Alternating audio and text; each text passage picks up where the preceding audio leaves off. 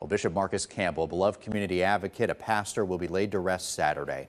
Campbell died recently from heart disease, and this week community members gathered for a vigil for him. He had a profound impact on young people in Nashville, founding the Growing in Faith Together program and also Gentlemen and Not Gangsters. Bishop was a friend of mine, personal friend.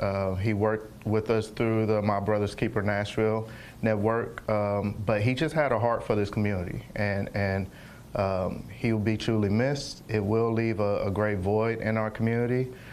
He served some young men that a lot of people did not want to serve. Campbell's funeral is at the Mount Calvary Missionary Baptist Church in Nashville. Starts at 11 on Saturday.